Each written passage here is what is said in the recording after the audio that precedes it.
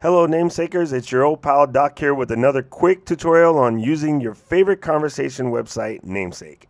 I get the question about how to add these badges to the top of your profile, and they'll send you links to LinkedIn, Twitter, Facebook, your personal brand, YouTube, and Vimeo. I'm going to show you how to basically edit your profile to get those icons up there.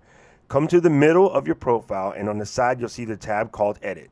Just give that a click, and a dialog box will pop up.